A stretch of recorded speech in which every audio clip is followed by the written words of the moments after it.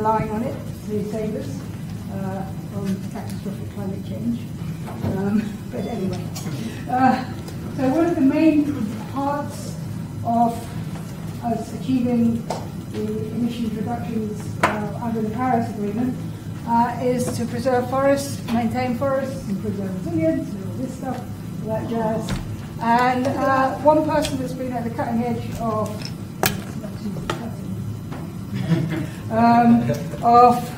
trying to prevent illegal harvesting and trade in timber, particularly employing many methods, working with many teams across throughout the world, as Emily was doing, no doubt testament to this. She is an esteemed lawyer from ClientEarth, which is a wonderful organisation that does great work on the environment. There's lots of environmental lawyers there working to save the planet. Emily was once at Greenpeace and worked on agriculture and food systems at that time. It's true, yeah. And she was also here, and she was taught here, and after formative years, I think. So, yeah. Great. So, take it away. It's her last day tomorrow at ClientEarth. Then she's moving on to Parliament to help them sort out things there. So let's see how the law saves forests. From that introduction, let's see where we go. Hi. So it is true. So tomorrow is my last day in this job. So it's a slightly strange time to be giving this presentation, but let's see how we go with it anyway. I've been at ClientEarth for the last 7.5 years. I was, let's be clear, taught by both of these two. So all the pros and all the cons, I credit and blame. Thank you very much. I've also, Pierre missed out that she was also at ClientEarth and was part of the beginning of this program of forest work.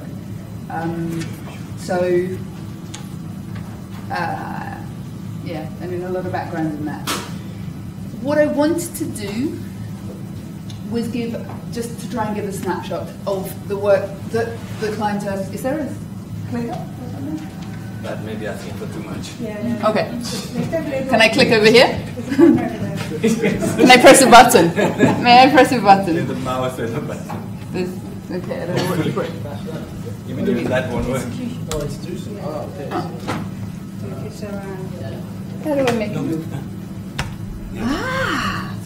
Well, that's just cunning. So even when it works, I'm foxed. I don't really want to sit behind a desk, but I guess I can. Okay. I wanted to give a little update on the work that ClientEarth does. I was trying to think how to do it. And the best I could think of was giving a couple of snapshots and trying to explain some of the methodologies along the way. To give a little bit of the reasons for working on forests are probably clear. Let me just check. Has anyone here heard of ClientEarth as an organisation? Okay. And does anyone here do work which connects with forests? Okay. Cool. In which case, I was going to take these three case studies, ideas, bits of work, benefit sharing, conversion, and illegal logging, just to give a little sense of the work that the team does. Really happy to take questions as we go, really happy for questions at the end, whatever works for people. So the first on why forests, there are a ridiculous number of reasons for why we work on forests. That is some of them. We did an exercise in the team a couple of days ago on, Friday last week, on what people's motivations were, what the kind of purpose of working on forests was. The one that came out most dominantly for the people who work in the team was environmental and social justice issues. All of them are reflected in elements of these points. The numbers are all contestable, but they're somewhere in the ballpark of something. Why from the EU, or how from the EU, or with which legitimacy as we work in the EU? So the background, I started working in ClientEarth, working on illegal logging regulation that the EU brought in. I'll come to it at the end. It was historically the main driver of deforestation, and within that, the EU was a significant and driving market, both in terms of volume and in terms of value, so higher value for the timber that came to the EU. That's changed. 50 to 70% of tropical deforestation now comes from agricultural conversion. Some people put those numbers higher. There are arguments for 80%. You can go each way you want. Of that, half is driven by overseas demand. There are people who, again, would argue that number was higher, and if you try and find the numbers on it, of the value behind it, that overseas demand is also higher than the half. And there's a ballpark number which is based on a lot of assumptions, which are also all contestable, of more or less 61 billion US dollars being the value of those exports. The EU, from the period of 1998 to 2010, was the dominant importer for those agricultural commodities. So you're talking about things like soy, palm, beef, leather, cocoa, sugar. The EU was the main market. Those market trends are changing. So the EU is becoming increasingly less important as a demand-side market for those products, but it's still very important also in terms of the value, even if the market share is going down a little. The fundamental basis of the work that ClientEarth does is it's balanced on two sides. On the one hand, you've got weak forest governance, and on the other hand, you've got market regulation, which doesn't require markets to discriminate between the products that they're consuming on the basis of their production characteristics. So this market here isn't capable of caring enough, and forest governance systems aren't required to be strong enough, and there's an interplay between these two. And it's the reason for the interplay that the ClientEarth's work is based both in the EU and the UK, depending on what the UK's position is within the EU in due course, and also in a sample selection of forested countries. Sample selection because we've only been doing this work for the last 7 or 8 years. There was a lot to learn. There still is a lot to learn. We work in depth in a few countries rather than lightly in a lot. Where are you working? In Ghana, Liberia, Ivory Coast, Republic of Congo, historically in Gabon, and then for some other bits of work around the place, then we end up working much more lightly in the DRC, in Cameroon, Vietnam, some other places. Why particularly those countries? Like, was there a reason for that? Yeah, there was. So the EU has a policy framework. Step back a moment. The way that we are using the law to try and influence both the market regulation and the forest governance, it's a useful tool, but on its own it isn't enough. There isn't enough of an incentive, a hook for the sort of work that we're doing to work in a policy vacuum. So we needed, in all cases, there to be some other mechanism, policy mechanism or trade mechanism, whatever it was, that would give us the point of intervention.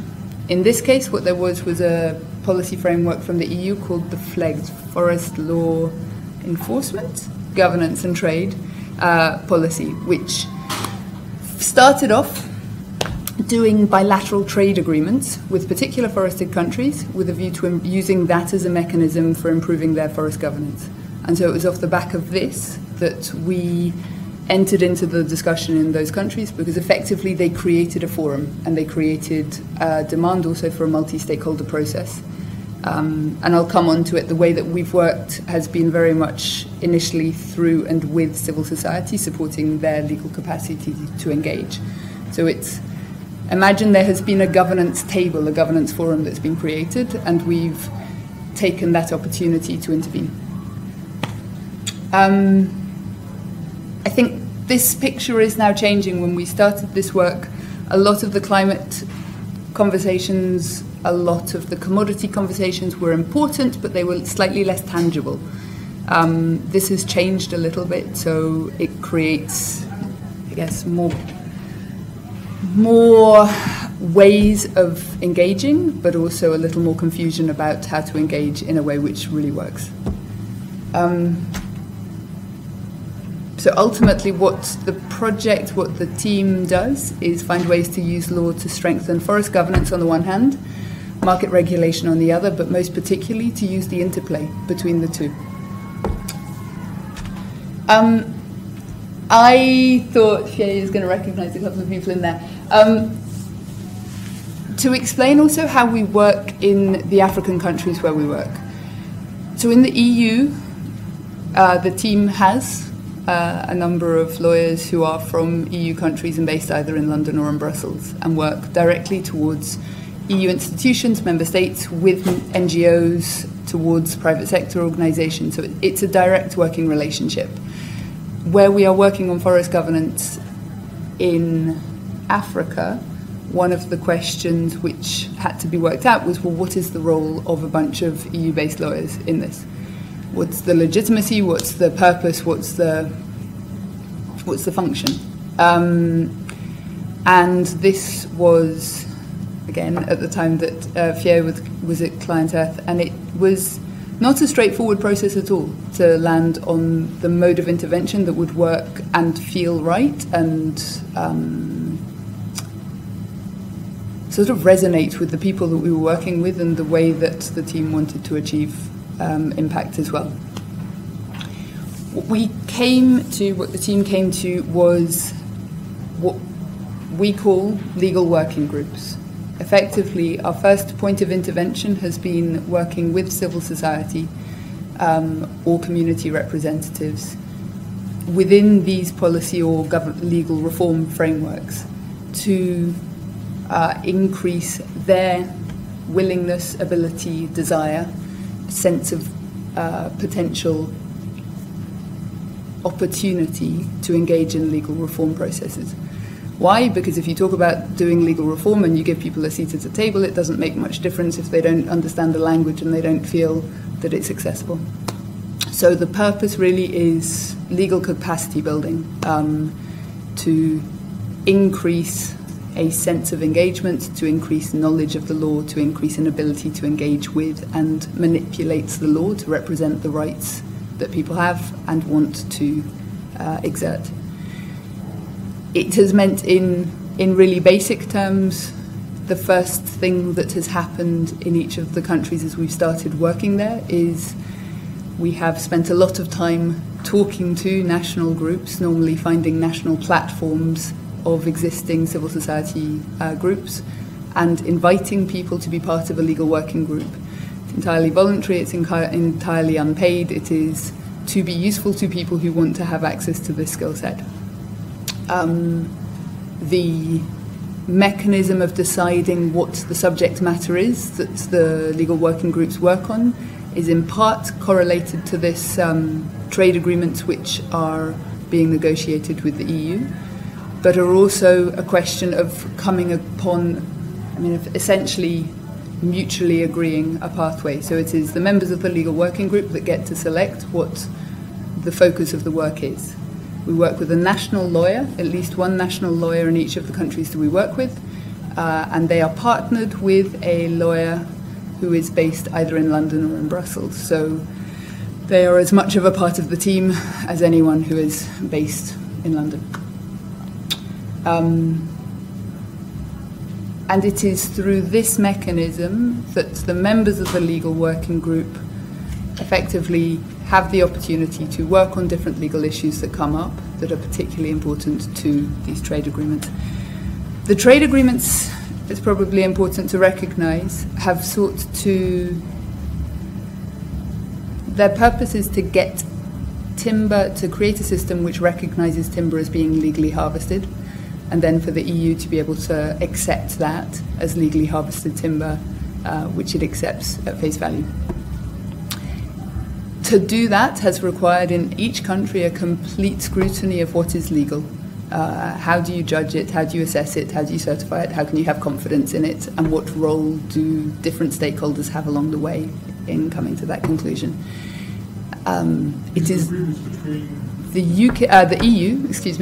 EU and each of the relevant countries. So Ghana, Liberia. Yeah, exactly.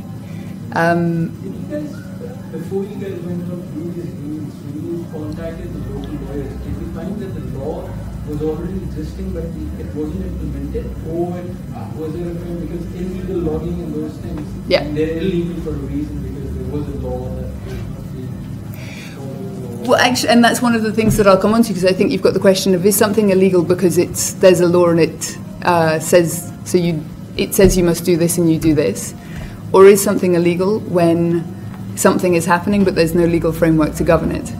Or is it a law when you've got some customary rights existing on the one hand, you've got a statutory law that exists here, and there's a clash between the two? All of these are contested and contentious and contested within this process. One of the things that these trade agreements have sought to do is to reach a consensus at the national level on what legal is. ClientEarth, to be very clear, was no part in creating these trade agreements. All we have done is stepped into the space that they have created to work with others in working through that. And in working through that, our role has been working very much with civil society and with community representatives to make sure that their perspectives on what is legal is part of the conversation. So, each country, we have started off by trying to find the law, first of all, and then try to unpick what that law is and what it should be and where the differences are in it.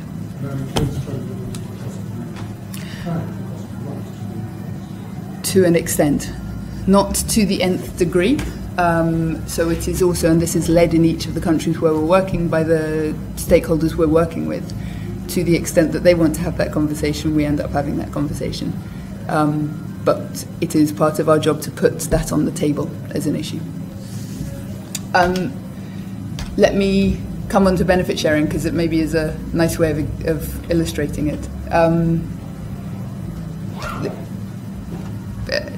Top line stuff on benefit sharing, which you're probably all familiar with, but a right to share in the benefits derived from the use of land, which can be afforded to those who own the land or have use rights to the land. So already we get into unclear territory, or territory which can become unclear very quickly. Who is responsible for making the payment? If it is a payment, it doesn't have to be a payment, it doesn't have to be money, it can be something other than money, it doesn't have to be financial.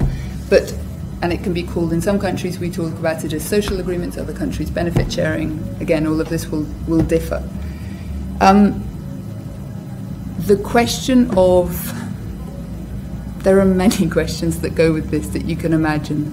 Who is the recipient of the benefit? What should the benefit be? How is it agreed? What happens if it isn't enforced or paid or provided? What if there's a dispute about what the benefit might be or should be? What if it is provided to someone and someone else thinks it's provided to the wrong people?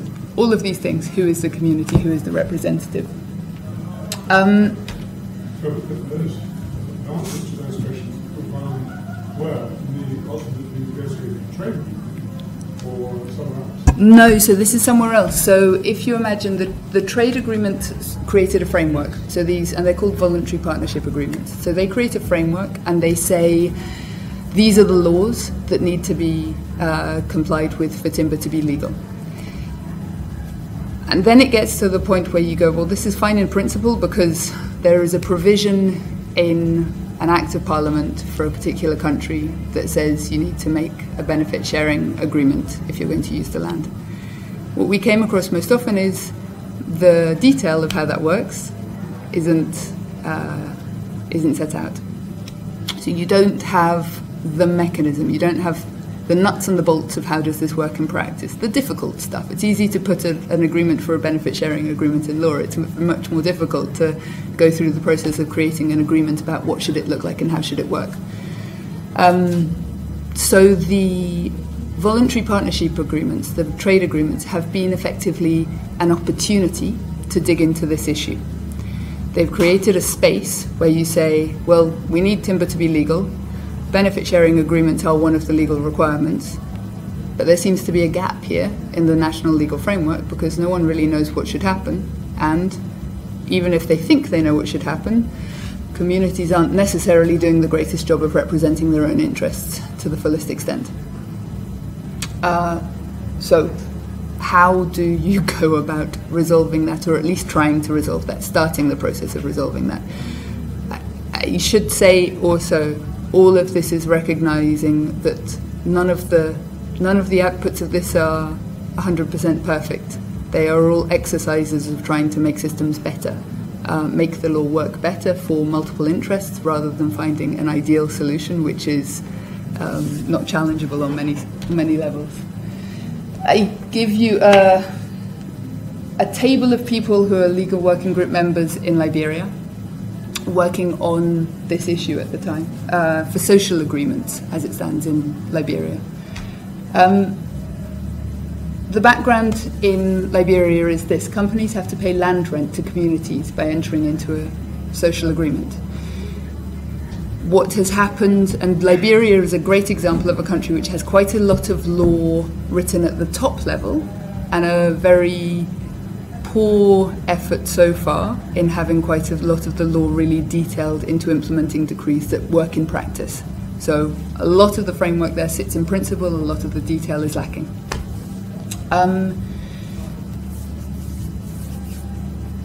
In this case, the law is there and the level of understanding and knowledge of the law has been very light. So how do you get it to work in practice? How do you share information about how the law can work and should work? The legal working group, so this is members of different community organisations in this context, working with a national lawyer and also working with this guy who's Jeff, who's based now in Brussels,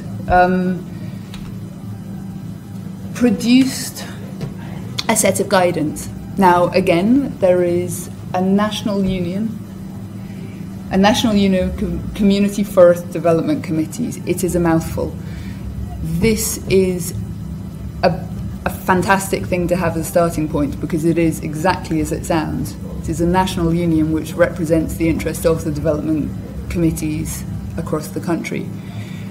To understand how this works in practice, because this is the union that in the first instance was receiving some of the money as a benefit, the benefit from the social agreements.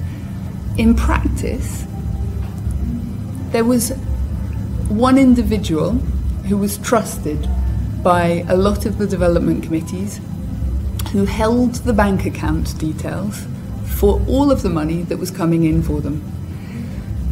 It's an interesting practice and it worked for a lot of ways. There was a lot of trust between the different development committees. It's not a system you want to break down just for the sake of it, but equally what it shows is how not resilient and how much lack of depth there is in terms of the infrastructure that supports the way that this works.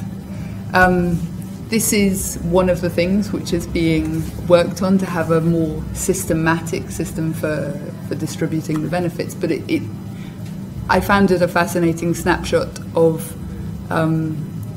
just how light touch the system was, just how fragile it is effectively. There's one person who plays such a key role in a system which goes across the entire country. He's also someone, as an aside, who got investigated by the police because he had control of a bank account which had so much money in it. So there are other issues that come out of the side of all of this.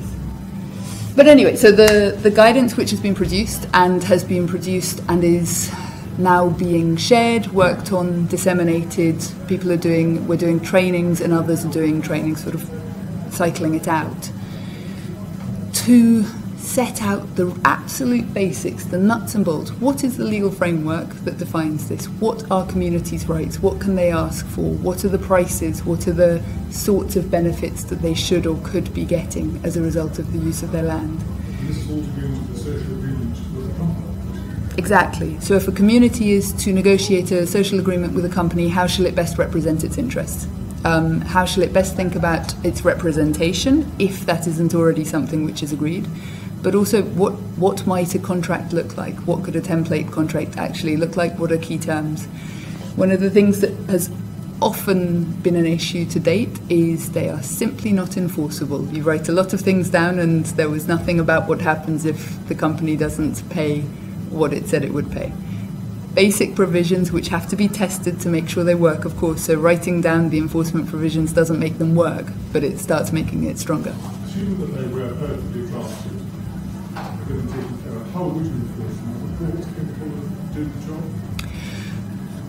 Not brilliantly, no, but not impossibly either. And this is something which is starting in Liberia, because Liberian law, better than quite a lot of other countries in that part of the world, have got quite strong provisions for communities to represent themselves. Would it happen well every time? No, of course not. But is there a legal remedy there? Yes. And are there enough lawyers who can begin to start working on that as well? Yes. But no pretense there. It is not a perfect system. There would have to be an awful lot of fuss made to make sure that it actually works. It's a balancing act. What happens to the communities who've already got social agreement? So the social agreement, one of the things that was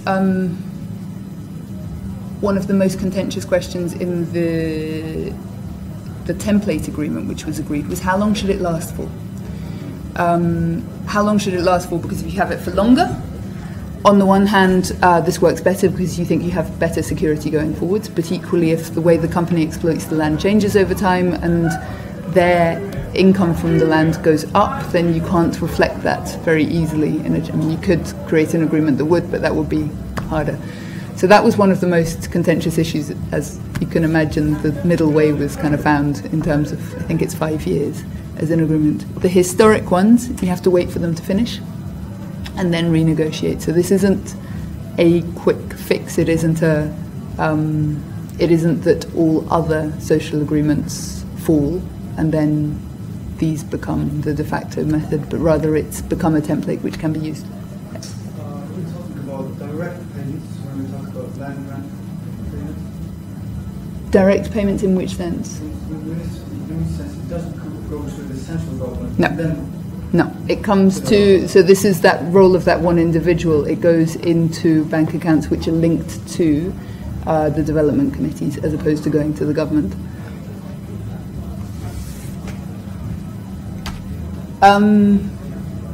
This is one which was a slog and continues going slowly. Gabon is a country that we were working in from 2012, I want to say, I'm not sure. The Forest Code outlines a benefit sharing system. It says that benefits should be shared, quite simply, but it doesn't say anything about the details, how to agree them, what level should they be at, all the rest of it. So the legal working group, working with national lawyer and our lawyer at the time, worked through what they thought it should look like. What were the key components? What percentage of the profits that the company is making felt like the right level? In 2014, and it isn't to... There is a lot of chance, of course, with this, that this sort of petition came along at a time when the Gabonese government was interested in making progress on this and where the lack of it was causing a bit of conflict, so there was a purpose. But the Ministry of Forestry then passed the legal text, which was the implementing decree, which set out a series of the provisions for how benefit sharing agreements should work in practice. Fine, absolutely great in practice, but then what do you do with it? In Gabon, the system is different. You need the community, you need the company, and you also need the national regulator at the local level to agree the social agreement. So unless you have those three, it doesn't stand.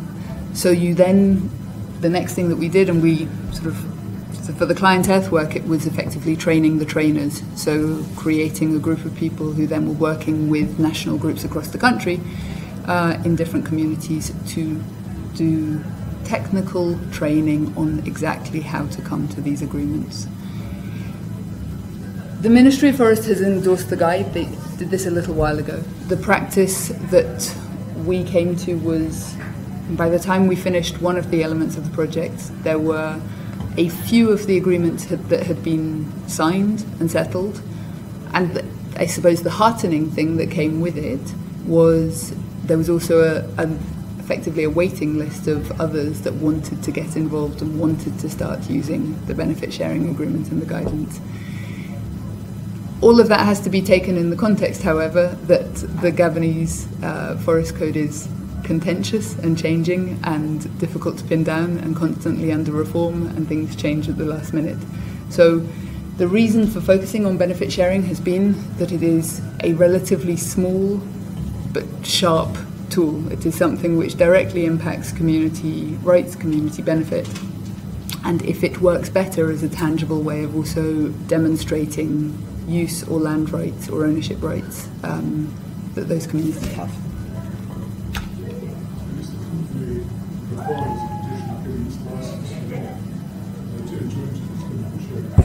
Well, that's one of the fun things which is different in different countries. Sometimes they can get a permit, and the permit is conditional on the agreement being entered into subsequently. But as you can imagine, what is lacking in very many cases is a mechanism to check that. When you map out, I mean, benefit sharing, we think of classically, it started around timber. It then becomes relevant to agricultural use. It is being discussed and thought about in terms of carbon rights and others now. It is one approach which can potentially find a balance between different uses going on of the same resource or the same land, but it is highly contentious, and it is the mechanism by which those benefit sharing agreements are agreed and then the role that they play down the line is very contentious. So it is almost simplest in the world of timber, and as soon as you move away from there it gets much more complicated. I wanted to talk about forest conversion a bit, partly because forest conversion is now the driving cause of at least tropical deforestation. It's also, at least for now, the EU remains the largest importer of those conversion-driven commodities. So it is a question for this work. It has been a question of a legitimacy in terms of action and a responsibility that one can ascribe to the EU's role in terms of addressing these problems. The thing, from a forest law perspective, forest conversion classically isn't regulated. So regulations exist for the governance of selective logging, or for protected areas, or for particular use of forests. Forest conversion is a relatively new phenomenon, not particularly anymore, but relatively new phenomenon. And what has been lacking has been an update to the legal reform, to the forest laws, to create a framework that sets out, well, how does it happen? Who can convert forests on what terms, in which way? So in none of the countries where we work could you get a proper forest conversion permit, and yet forests are being converted. Instead, other permits are being substituted, are being used in the place, and are being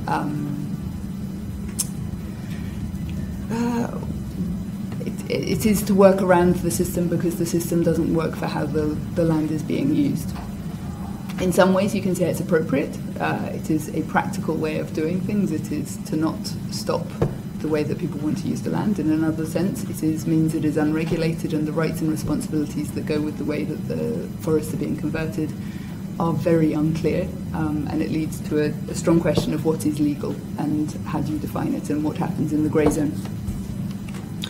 From the EU perspective, we have all sorts of voluntary, non-binding commitments that say we will stop deforestation associated with commodity supply chains.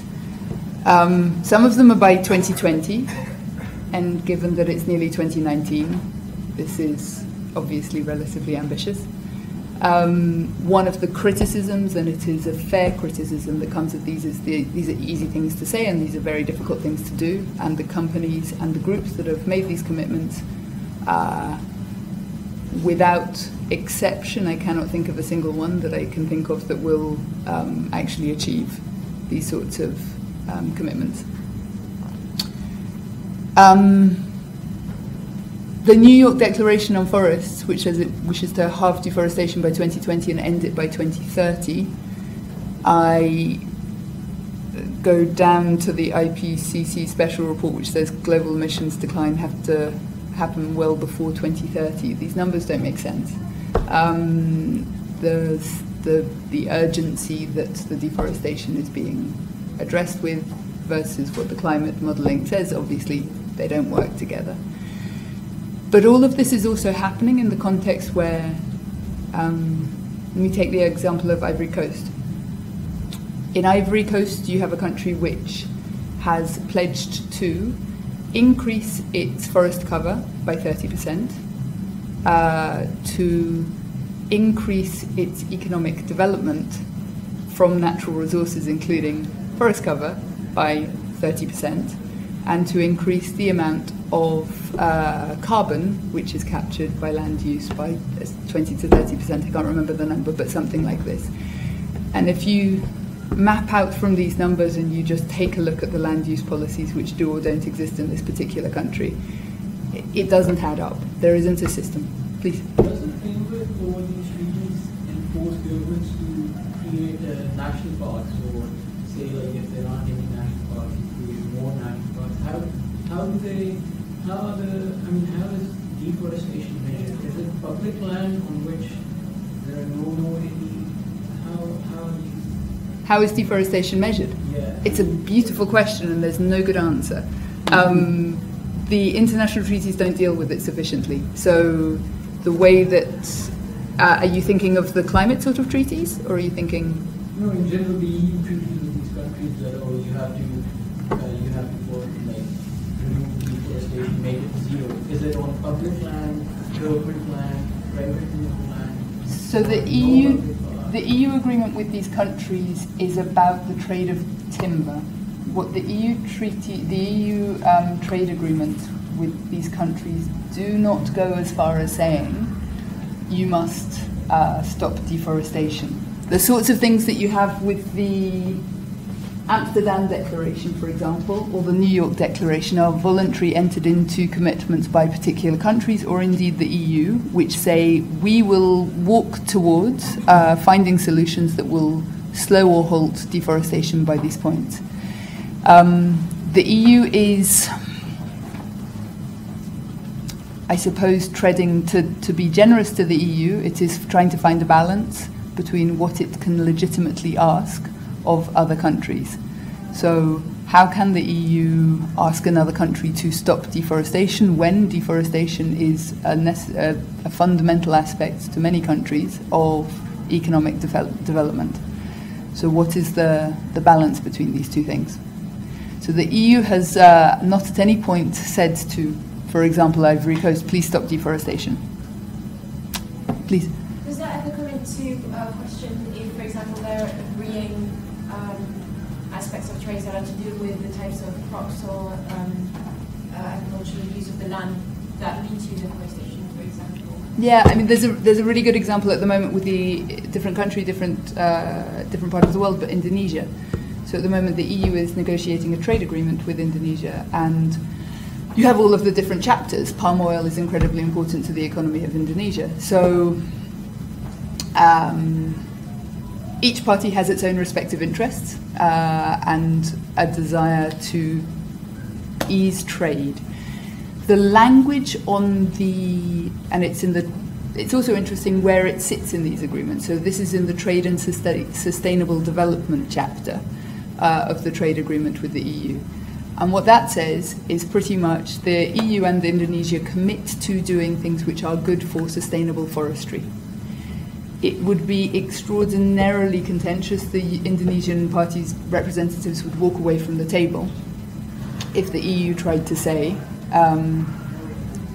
in doing this you have to stop deforestation. And I was going to come on to it at the end, but let me say one thing and then. The EU's got its own problems. So the EU is deforesting as it wishes in many places without making these equations add up for itself. So there is also, it would be harder still to make that argument to Indonesia given the way that we promote and have a strong and vocal, well, a vocal at least, forestry sector in the EU. Just goes back to over a second, the definition of forests. So there is no single definition of forest. So if you're deforesting, what are you deforesting? If you haven't got a definition of forest, and if your definitions are varied, it's like one, the FAO has one, there's one in the climate change regime, and one is conventional environmental diversity, and countries have their own definitions, and states in countries have their own definitions. So that makes it very different, and it's not just about the land cover, it can be over time as well. So you can take a tree away and put a tree back 10 years later, and then you haven't actually changed the forest. It's still there, even though the tree wasn't there. So that makes it all very interesting. And so what Emily was talking about, the way the language is used, you need to start picking up the way that this, general terminology, people aren't doing that. Because it's very hard when you start going, actually, I think it was the environment minister, it was a woman environment minister saying in the UK, who said, we don't want to carry on trying to define the forest. That was one of our reasons for leaving the EU. People sitting around trying to define what a forest is. I really promise the EU's not trying to do that. I can assure everyone. So when Britain leaves the EU, Britain will know what a forest is. In fact, Emily might write the definition. Can you imagine? And then I'd have to shoot myself. Sorry. Is it too simplistic to say that in most countries there is forest legislation? They gazette their forests. The gazette will identify the physical boundaries of the forest, so the regulations made under the Forest Act will define exactly what you can and can't do. So in principle, governments have complete control over activities. If they choose not to exercise that control, or don't have the resources with which to do so, it's another thing. But the principle is clear enough, it's state land, and the state decides what it shouldn't do with it. And what if it isn't state land? Or what if, take Ghana, it's a lovely example, the state can own the, let me get this the right way around, I'll get it the wrong way around, the state can own the land and the communities can own the forests, the trees on the forest, on the land. So, and this, this is, it's not a, I'm not making that up, or if I am, it's an example which is almost right. This is, and what happens... They're stuck with the forest regulations. If the regulations recognise customary rights, there's no problem. If the regulations don't recognise customary rights, then there is a problem. Because you don't have to persuade a court in due course that the regulations don't count, or they can be construed so as to reconcile to... And that's definitely one approach that some people... Sorry, please. Yeah, that's exactly the problem, because especially with like mining areas where the state allocates the licenses, right? It de facto becomes the jurisdiction goes out of the sovereign powers of the state, because it's trade agreements and investment agreements got involved with the license itself. And if there's some attempt from the central government of expropriation, it will be sued out of the country. So that de facto makes the state much less powerful in a sense. It does. I mean, I think when that happens, I completely agree. It challenges roles. But if you step back a bit and take benefit sharing agreements, because they matter, because they matter to what is the fundamental process. If you allocate an area of land to someone to use, and they don't follow through and they don't do the benefit sharing agreements possibly, where does that concession stand now? You could argue the company has been allowed to continue to use it, and therefore has a legitimate use to expect to be able to continue to use it, because it hasn't been challenged by the government or effectively by the community for its non-compliance with the benefit sharing framework.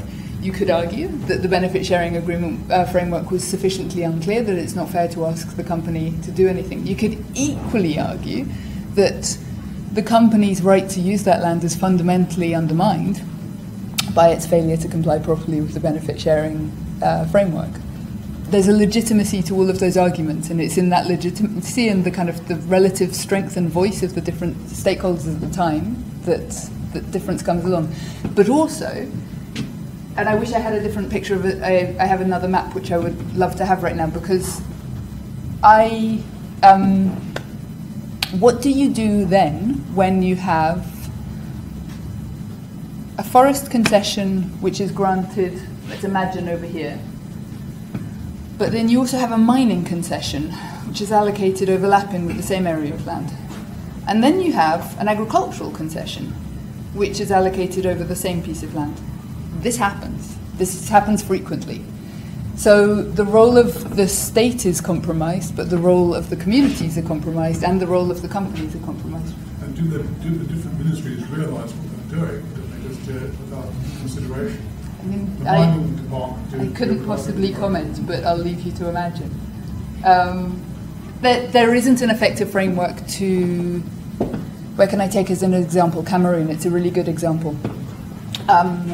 Ministries do not have enough incentive to work together, because if they can grant those permits, and they can grant them, and to be blunt, if they can receive the money that comes from the granting of the permits, they're winning. There is a very slightly flawed but slightly decent setup for an interministerial communication and consultation that should happen when one ministry is granting, for example, the mining ministry grants land to use in a forest area. But does it happen? No. Should it happen? Yes. What do you do if it doesn't happen? How does the person who has benefited from, or thinks they have that permit and thinks they have the ability to exploit the permit, what do they do?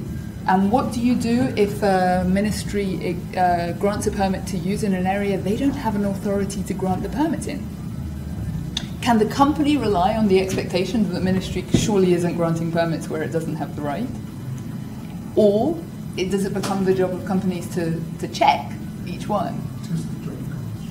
Well, except if it's the general practice which has been going on for the last 20 years, would you or wouldn't you? And of course it comes with investment risk, of course it does.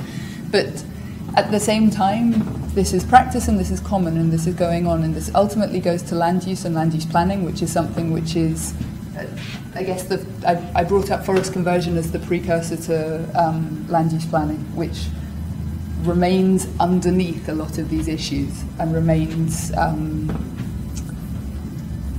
grey in terms of its systemic structure. Can you share if there are some examples where the benefit sharing model completely backfired and resulted in complete opposite of what it something like that? I mean, there are lots of examples where benefit sharing agreements have been entered into at quite a low level, a level which was felt to be unfair with hindsight by those that negotiated it from the community's perspective. You've got some examples in the Republic of Congo where that's led to conflicts where representatives have sought to prevent the use by the companies that had the permit to use it. That's happening more in the Republic of Congo, a little bit in Cameroon that I'm aware of. I'm sure there are other examples of it. It's still in the minority of cases that it happens, but it is there now. It's a trend which has happened. How does the company ever know, the community ever know, what then it is that it's supposed to be sharing? Can they require the company to account for the revenue generated by They can ask for it. and they can ask to have that. That's one of the things that needs to be dealt with in the template agreement. Yes. How do they know? And are you dealing with it? Because you could deal with it, you could do an inventory of the forest. So I can see how much timber there is and I can understand the value of it, so I will make the projection of the value as of what I see today. Or you can say, I'm going to wait for the timber to be harvested, I'm going to measure it, I'm going to calculate the volume, and I'm going to do it on that basis. Or you can say, I'm going to do it on the value of the company's profits. In which case you've got the hardest time getting at the information. They can try, but there's the balance of power thing in all of this. So your easiest option is to do the inventory. I suppose you can try and have an independent auditor who comes in and measures up. Absolutely could, but good luck having some communities in certain further away areas finding an independent auditor who will come in and have the. I mean, you can, and this is it's a good approach. It's not always practical, but if you can, it's a good one. Yeah, in this sense, I was already interested how you try to represent different parties or stakeholders, because I mean, you were talking about the cross-cutting between, the dilemma having a company and the government and community sharing the same space. Yeah. So you try to bring them, at the same table, or is it really focused on communities? No, it's communities. I mean, the work started from a civil society community perspective first. Why? The analysis was, these are the stakeholders who are least likely to have as good access to legal capacity skills, legal expertise, all the rest of it. But of course it doesn't work unless the whole system works. So let me go back a bit, because I just okay, conversion, blah blah blah. So these points, the land allocation, these permits, none of this works, obviously, if you're only dealing with it from the community perspective. You can't do that. So one of the things that we do is, where we can, is we try and create a space where people will come together. We did it with the Gabon example as well, with the benefit sharing agreements, which is bringing people into the same room and getting them talking about what their expectations are and how it works, so that you're creating a whole system that works rather than just representing one view. It meant that communities didn't get everything that they wanted in the way that the benefit sharing agreements worked, but equally it's something that the companies agreed to and agreed to commit to over time. So it is a compromise. Whether or not it's a fair compromise, you can surely argue, but it's a compromise. On the forest conversion, it's frankly a much harder problem. So bringing people together to get into this issue is more difficult. There is arguably sometimes a stronger consensus between some parts of the private sector and some parts of civil society, and there's quite a tussle that goes on between different ministries. So one of the things that you have is ministries who want to be able to grant rights and permits and as I was saying, get the benefit. Bringing ministries together and giving them enough of an incentive to come to an agreement, this is a much bigger challenge. Would you say ministries or the private sector are more cooperative? Depends. Okay. Depends on the day, depends on the person, depends on the context. It can be it can be anyone. I think for me, one of the biggest lessons in all of this is how much the individual has always mattered. Sure, it's the law and sure, it's the system, but it's actually the individual.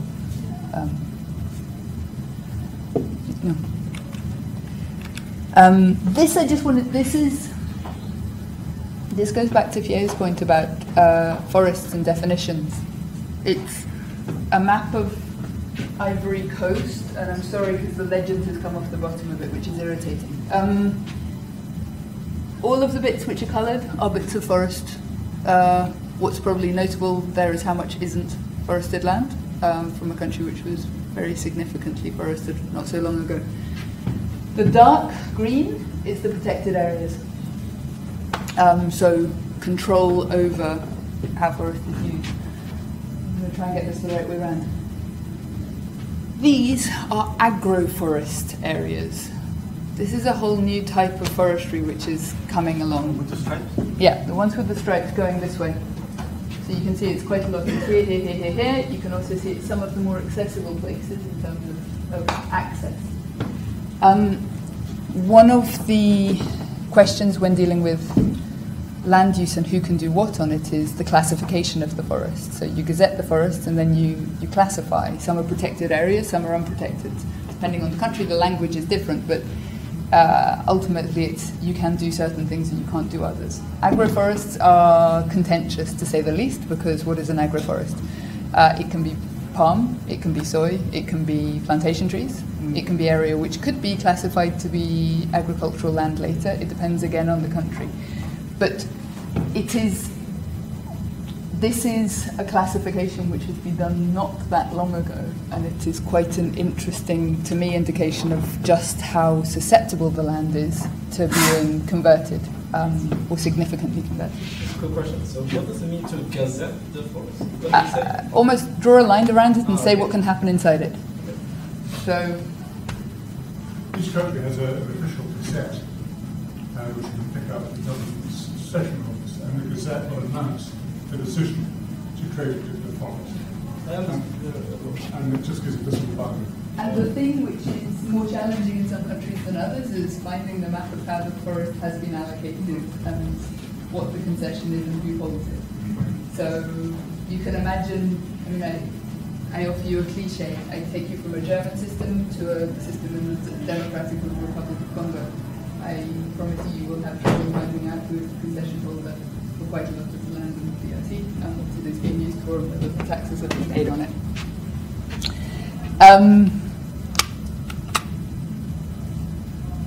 The point, I suppose, the work that we have done on this so far is to do, we've looked at the laws which don't in fact exist, is what we discovered.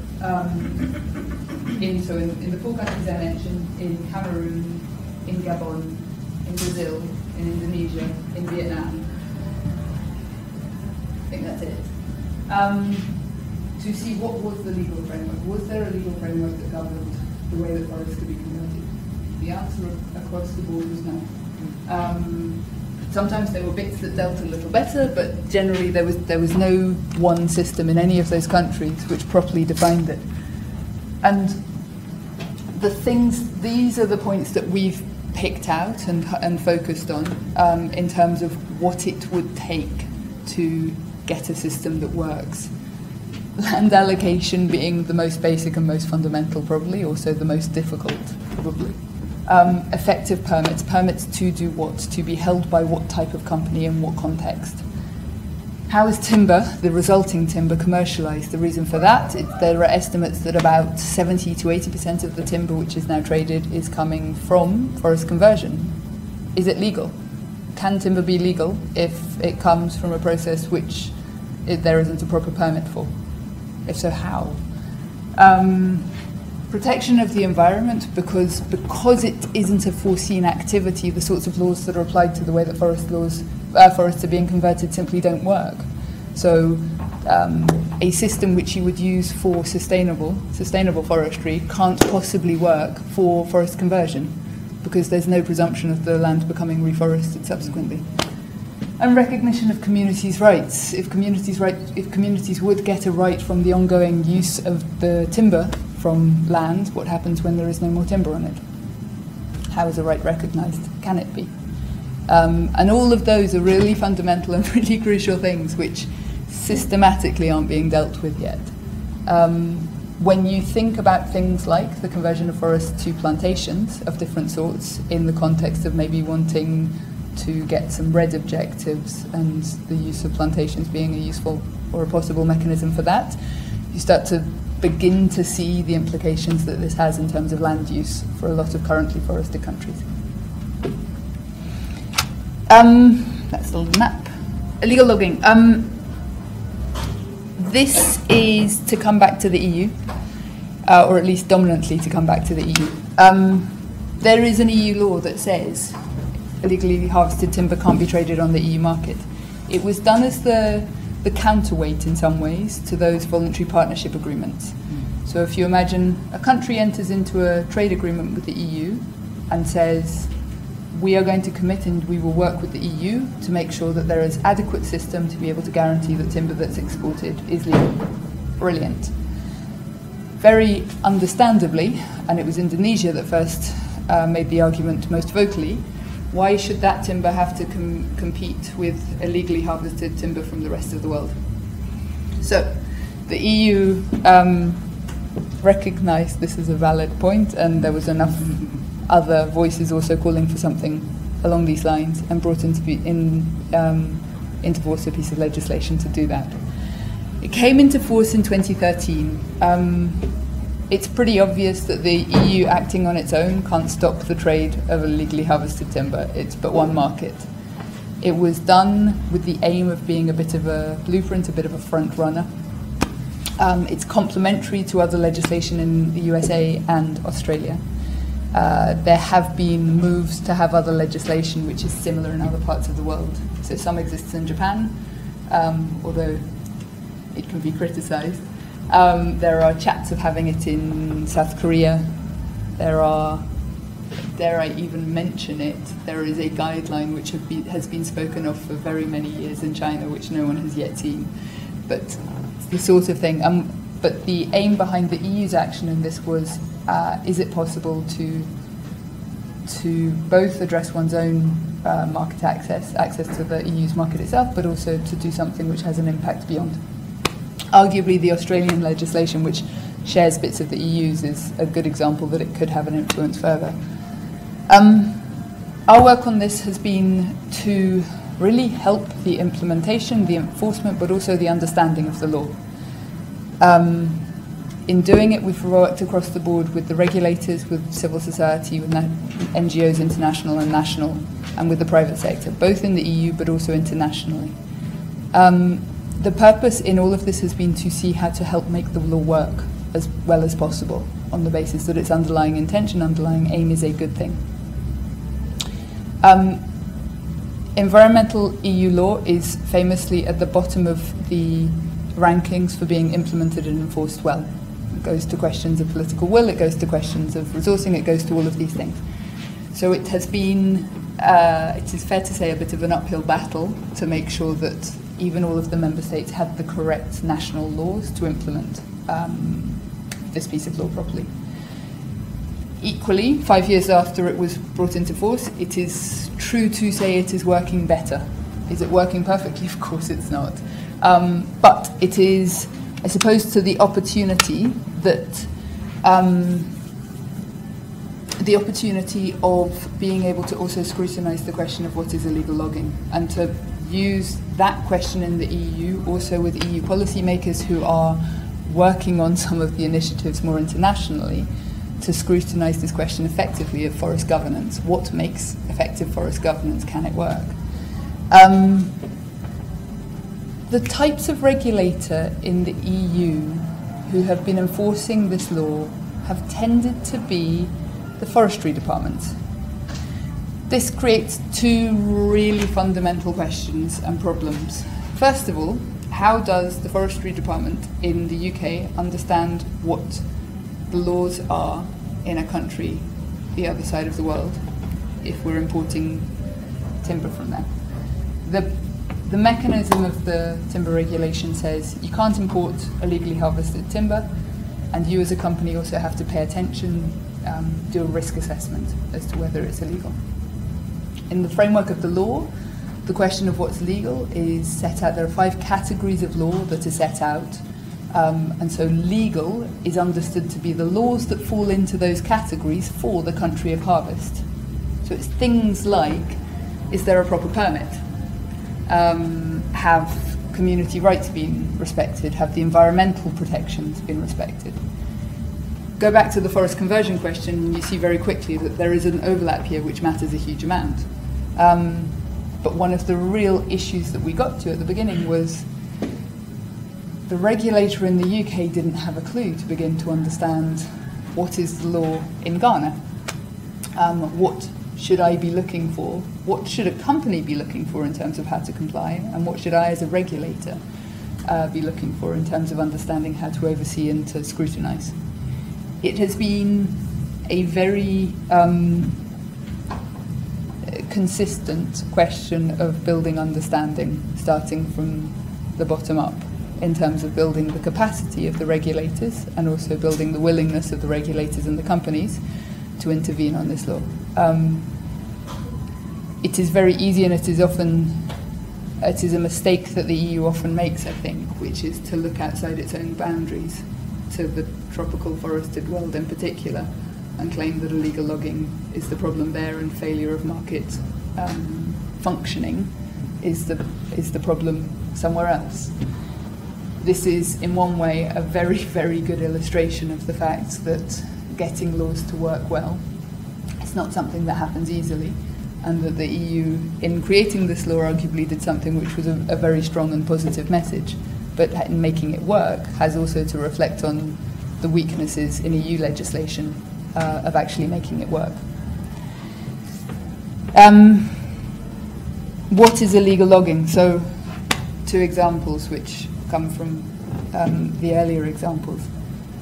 If a benefit sharing agreement hasn't been respected, is it legal? I can argue no, because that's one of the preconditions for the timber to have been commercialised. So how could it be otherwise? The practical challenge in making this bite in the EU is providing the information, the evidence, and also helping the regulators understand that this is a relevant question of legality. Again, if timber comes from unregulated forest conversion, can it be legal? Well, on the one hand, there wasn't a law saying you couldn't cut down the tree. But if you look at what you end up getting into administrative law questions of did the government have the right to do the thing unless it explicitly didn't. Depends on the country. Or you could argue it differently and you could say actually no, fundamentally it can't be legal. And these are the sorts of things which get feel difficult but are important. It is easier to point to whether a timber permit has been used 6 times for the same timber permit has been fraudulently used 6 times for 6 different areas. That's one thing that works in the minds of regulators in the EU. But these sorts of questions are much more complex. One of the reasons that they matter, I guess, is as questions of forests and land and natural resource use continue to have an international dimension to them, and unless this governance works better, there are a huge number of cracks that come through. To finish off, I give an example from Liberia, where there's a pilot RED project which is being developed. The RED project is meant to come. It's a small pilot area. It is being done at the local level. It's not being done at a national level at the moment. So it's really being done as a case study of it. But there are questions in what RED is. Oh, sorry, RED. Reducing emissions from deforestation and forest degradation falls under the what's it called? UN well, sort of, although it's got messy. So, projects to encourage countries not to chop down trees, they're most simplistic. How do you incentivize those either countries or communities or areas or regions not to do it? What's the back and forth? There's a contract at the basis of all of this, or some sort of agreement. One of the issues that is going on with this particular pilot agreement, and for context as well, Indonesia is one of the countries, Liberia is one of the countries which have had a huge amount of international money pledged to it to make RED projects work. So there's a real interest in multiple perspectives in making this pilot show that it is possible to do RED projects in Liberia. At the moment, no one knows what a carbon right might be. Nothing on it. No one knows who might own it, or what the conditions would be for owning it, or if there was a payment, who that payment would go to, under what terms, for how long, and whether there'd be any kind of database that would make that transparent to be able to happen. These are the sort of the real nuts and bolts of how would it actually happen in practice. The policy conversation continues, but the practicality of the national legal framework not matching what the policy framework is asking for and needs to work in practice is a real example of, again, where rights and responsibilities aren't clear. And the sorts of things that, if you do not clear up, you will make an absolute mess of it. Please. In terms of what you've been talking about, a lot of aspects of what you've been talking about reveal issues with kind of determining the practical aspects of how something should be implemented, who should be paid for, externality, etc. What do you think would be, I don't know if there would be one standard one or if it would vary by region, what would be a good kind of structure to govern, the use of forests in general? Do you think obviously that community kind of management is key, and I'm guessing you do, but is there, what other levels do you think really should be more engaged or looking like they're disengaged or it's hopeless because of other issues or in general? I mean, we said, for example, problem between ministries in some countries. Could you explain that? Yes, but it's not. I don't think there's any one answer. I think everything has to be nationally specific at the very least. I think it needs to be grounded in national law and reflection of national rights. Community management, there are various studies that will show you that where communities have a vested interest in their rights are recognised and respected, that is helpful for the better and stronger governance of forests going forward. You'll also find some studies that will tell you something differently. So there's a nuance in all of this, and it's but there is I can see in it feels right to me that there is an argument that where those that have a connection in our livelihoods that rely on the land have a right, and that right is recognised. This makes sense. There are, I guess, a ridiculous number of interplays going on all at the same time. On the one hand, I can sound critical of those RED projects, and I am, because I think that they're not thought through enough, and they're throwing a lot of money around without a lot of detail and without a lot of particularity to them. I think there's a huge risk in that. At the same time, if it is achievable, and there is a lot of belief in that, it is a mechanism for drawing attention to some of the systematic absences in governance frameworks, well then fine, and that's something to work with. I don't have a single answer for any of these things. I don't think there is one. I think actually that's probably my biggest feel in all of this is there is no one approach which on its own can work. There is a nuance and a subtlety to the way that national laws work, which also I'm not best placed to speak to, and it needs to be an inclusive process which is involving the stakeholders nationally who have those own interests.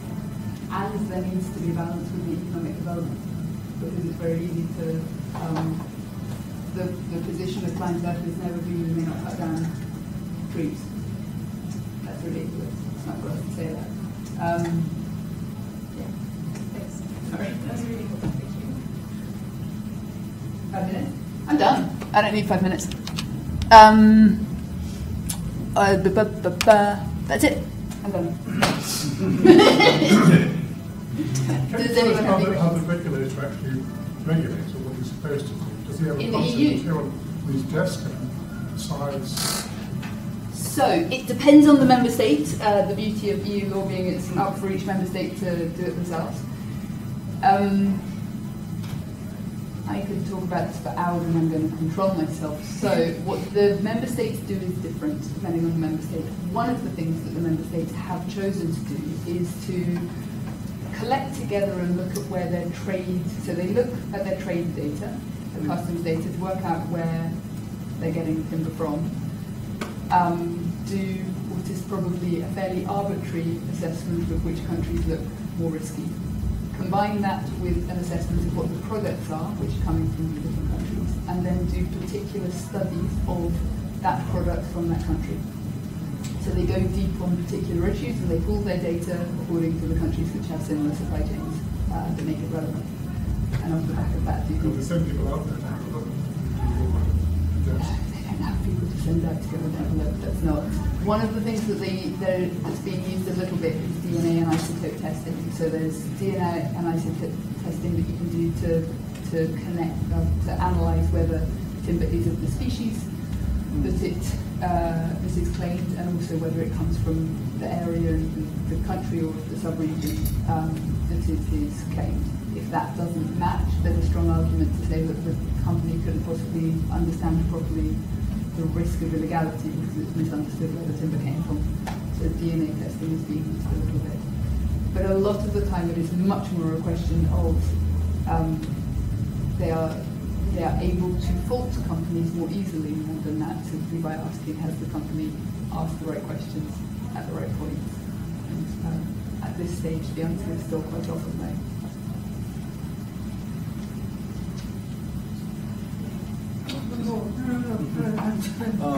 Can you talk a little bit more about the trade agreements that are existing as well as being negotiated? Yep. And compare it in terms of how are they're shaping the governments of countries such as Ghana, in a sense. They are like EPA or economic partnership agreement or free trade agreements compared with that, and how are they shaping and weakening the governance structure of those countries? Do you mean the ones which aren't the timber-specific ones? Not really timber, but the environment. So the trade agreements or the investment agreements that I'm aware of with the countries that we know best are not environment-led, let's be very clear. They're trade or investment-led. Mm-hmm. So they will have, they all have provisions to some extent on governance or sustainable use of natural resources or transparency in certain provisions or a clear allocation of rights. Something, and they'll have something along those levels. The issue is it's the follow-up. So to the extent that it's the TSD, which I spoke about, the Trade and Sustainable Development section of the Indonesia Trade Agreement, is, I think, quite typical in this respect, which is that it doesn't have enforcement provisions. So you have a lot of the rest of the trade agreement which does, and then you have this section that doesn't. I suppose in terms of what that does for governance, to me, politically, it weakens the focus. So it is, there is a push and a pull on all of this, which is going on with the EU or, I suppose, other countries also speaking with multiple voices, depending on the issue that they're dealing with. Right. Thank you very much. Emily, thanks a lot.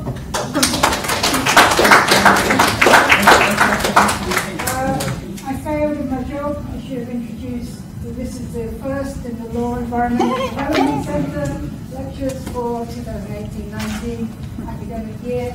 We've been running these now for nearly 10 years. Well, 11, it says 12. Oh, You should know. yeah. So, thank you very much for coming. We do circulate information about the next one and the whole series. I think that's going to be made available soon. We're obviously just getting ClientEarth for the first. So next week we've got Tatiana and yeah, we're pitching at the popular subject of plastic pollution. So if you've been grabbed by the terror of plastic, European policy developments around plastic pollution, what have been the responses since David Attenborough highlighted this issue? There have been some efforts previously, obviously, but there's been more discussion. So Tatiana will be revealing this. It's a very interesting area, obviously. I think we have to wish, we have to wish Emily well in her new job, because I think this has probably set you up excellently for working with the government on Brexit, because there's no one answer. It's very complicated. You're having to deal with different ministries with different intentions. See? Yeah, not working for the government, just to correct that one. Sorry. We're working for our noble institution now. So, anyway, thank you for coming. Do come again. Anything else? Yeah, I made my scruffy outlet. I'm normally smart.